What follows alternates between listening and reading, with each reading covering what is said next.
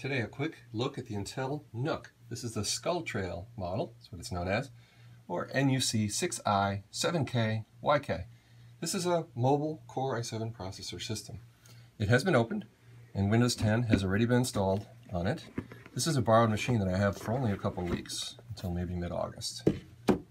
And it already has the more professional looking cover. This is my own first look at a NUC in person. Let me just take the parts out and we'll have a look at the machine again. Alright, what's in the box? Some manuals and so forth. So it looks like a poster there. Poster style. Instruction sheet. Explaining all the ports. Plastic that everything came in.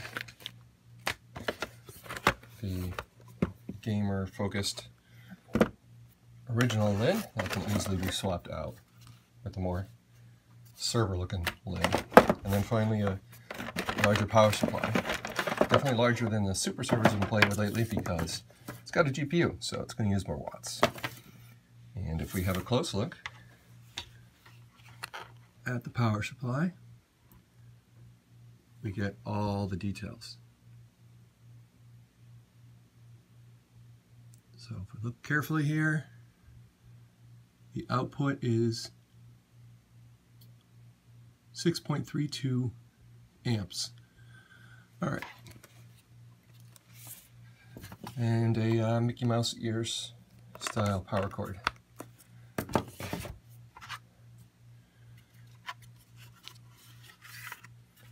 And let's have a look at the distraction-free background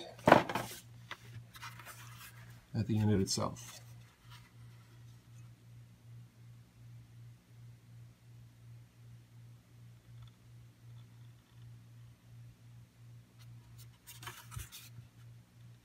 Honeycomb on the side that is not letting air through, just for looks.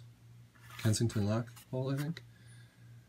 Now we're talking some heat vanes. That's a practical grill there. DC input of 19. Optical. Gigabit. 2 USB 3s. USB 3.1. DisplayPort. Thunderbolt or USB Type-C. HDMI.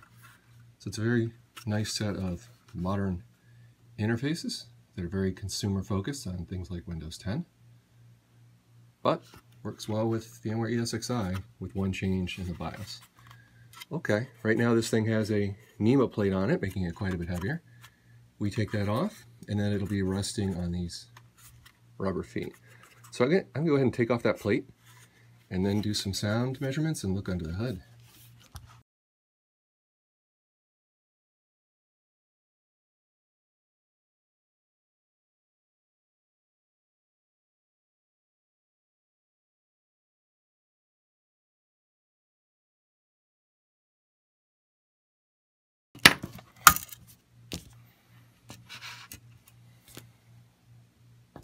And there we go, an inside look at the NUC.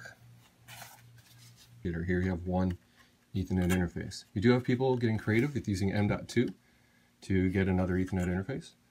And you have two M.2 slots, but no room for a 2.5-inch drive. So as long as you're aware of those limitations, if you're ordering a NUC for whatever use you have, like a home theater machine or light gaming near your TV, well, this seems like a pretty awesome choice. So now I'm going to do some tests of watt burn and noise output when powering this thing up. First thing, I take some pictures though under the hood. I couldn't find any on the web that were really quite good. It's time for me to fix that problem. How about I use that PH1 Phillips for the Ssd removal. This is M.2 SATA in there right now. So it's a Samsung 850 EVO. So you can have SATA in the M.2 interface, but what we really want is NVMe. The faster speeds and far less latency. And this NUC is the first one that supports full speed. Speeds that PCI Bus 3.0 by 4 lanes can get you. In the past they're crippled to about 1500 megabits per second. Now people are getting the full speed of the Samsung 950 Pro. I'm not worried about static discharge, it's an extremely humid day. Let me just get that out there. So I'm going to go ahead and put this in. And set it right down with that lightly magnetized tip. that's it. That's how ridiculously easy it is to install storage on a NUC. So have a close look at the metal plate. It's got pretty thick gauge metal that's not going to bend easily here. You got some RF shielding foam there, and you've got screws that stay in place and don't get lost, and you got more RF shielding foam up back. So a very nicely constructed foot or bottom to the unit, clearly labeled front as well, and nice rubbery feet with the mount that I showed you earlier evident right there. So a nice design. Alright, so how do we reassemble? Well, if you look at the fonts or logo, you'll see that would be right side up. So currently you're looking at the bottom of the unit. And what would front be? Front would be that part, the bezel. So go ahead and reassemble.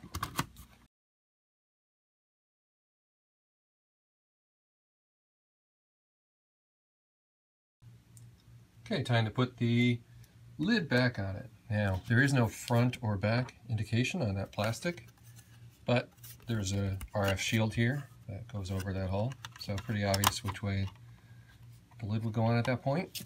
I'll point out that the holes are nicely threaded, metal there, so they'll likely be able to handle many uses.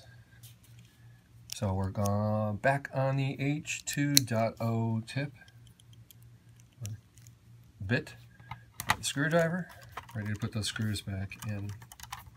So I will say, out of some closing thoughts on the physical design, it's quite lovely. Attention to detail, the fit and finish, the way the product feels is quite good. It's got a lot of that, show off for friends and family aspect to the product that is partially the reason, one of many reasons for the Untitled NUC's success as a product line.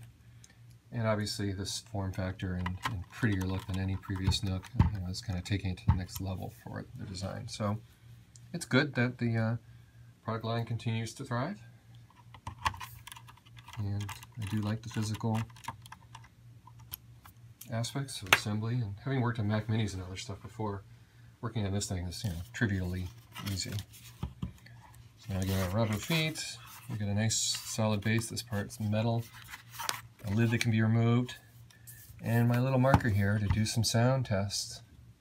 So to me, that's going to be interesting.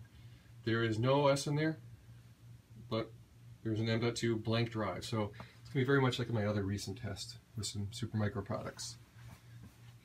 So we'll see how this goes. Sound test next. And now it's time to measure sound, or decibels, of the NUC NUC6i7KYK. System is powered off. We'll take a look at ambient noise in the room without me speaking.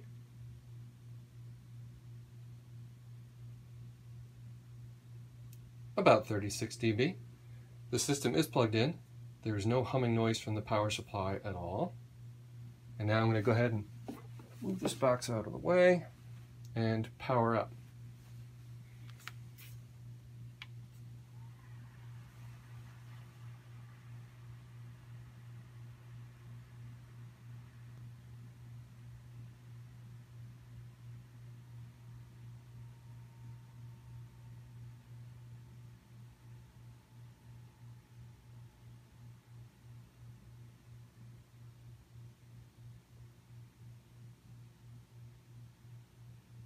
So rather quickly the level drops. Now you know why my decibel meter is only a foot away. I want to get a chance of recording the differences between systems that I've been testing these last couple days.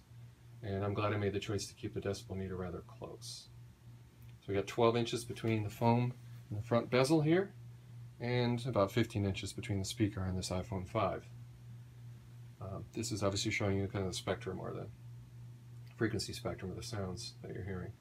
So yeah, very impressive from a sound perspective from the NUC. Now I'm going to flip it around to have a look from the back side.